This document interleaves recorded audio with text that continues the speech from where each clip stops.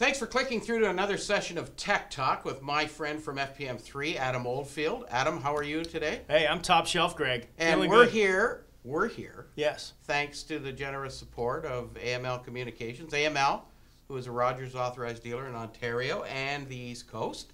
And we have lots of fun things that we get to play with. You didn't bring anything today. No, not from today. Them, but no, we've been. There's a few things I'm waiting off, and then I'm going to be like saturating them with lots of. Like we got Windows stuff and all these things. So we're gonna have to probably put an addition onto this studio so that we can accommodate all of the paraphernalia. We're gonna put a shelf over here with my new BlackBerry toys and all that kind of stuff. You know, something I want to talk about. I've always wanted to talk to you about it, and we've never really come around to that subject. But, you know, internal to the chamber and my operations here, and I sense this with a lot of business people out there that we're a little bit concerned about two things. You know, continuous upgrades to our internal programs and on our servers and all of that kind of stuff. And I made the decision a couple of years ago to move our database to the cloud, only because of security, not so much security issues, but maybe security issues around my own organization, because I have a crash in my server, and oh my gosh, it's a catastrophe, and you know how people panic and sweat. But the big three are up to something pretty interesting with cloud computing and what's going on, and I can't wait to the day, Adam, where I can move absolutely everything. All I need to provide my staff is just an internet connection, and everything's out there. Well, let's start off with where the cloud vision came from. The cloud vision was originally built in the premise of doing a couple things. One, make you a little more efficient and more productive. So it's easier to say, oh, let me give you access to that file anywhere mobile so you can be able to share it instantly. Number two is you don't need to upgrade your software anymore. So the old days of, did you hear that Microsoft Office 2007 came? Oh, I'm using 2005. Oh, can you save the file? And those days are going to be done. And the cloud gives you that capability to be able to say, here's the Word document, and we're no longer asking, well, what model of software do you need to make it open? So those days are where the cloud's taking it. And advantageous for small business is the fact that you don't have to go around to, say, even a small business with 4 guys, you don't need to sit back and click the update button and wait for 3 hours for it to update. So all of that efficiency, productivity is being saved in this theory of the cloud system. So anyway, we are one step closer to where this is going. And you know, there's going to be a future segment. We're just going to talk iCloud and cloud general computing, but that's a general scope. But what's happening, and this just kind of relates to the trend where things are going, is exactly that. Google just announced recently that they've now gone Google Drive.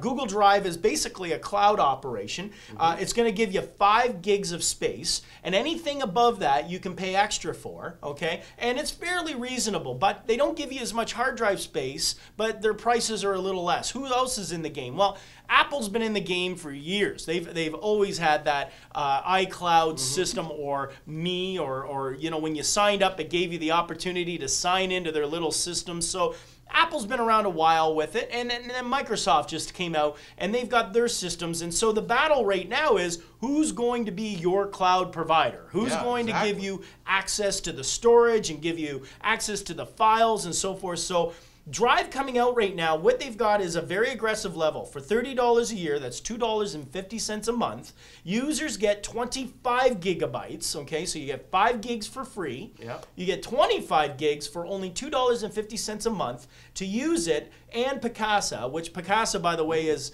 that system that allows your Gmail. Yep. It's like a spam program, so forth. So you get basically 25 gigs of Gmail storage, and you get 25 gigs of document storage, so 50 gigs total. So that's more than what Amazon and Microsoft charge, okay, for an extra 20 gigs for Dropbox. And Apple and Box.net, though there's many options. There's Dropbox, Box, there's Apple, there's SkyDrive. All these are all out there. So basically, Google also offers 100 gigabytes of drive space, okay, and that's $60 a year or $5 a month. So 100 gigabytes is a lot of space for documents. Yeah. I mean, it can be filled up fairly fast. But here's the caveat. If you make your documents in native Google, meaning you sign into the cloud, you actually type a letter in the Google format, no drive space is used.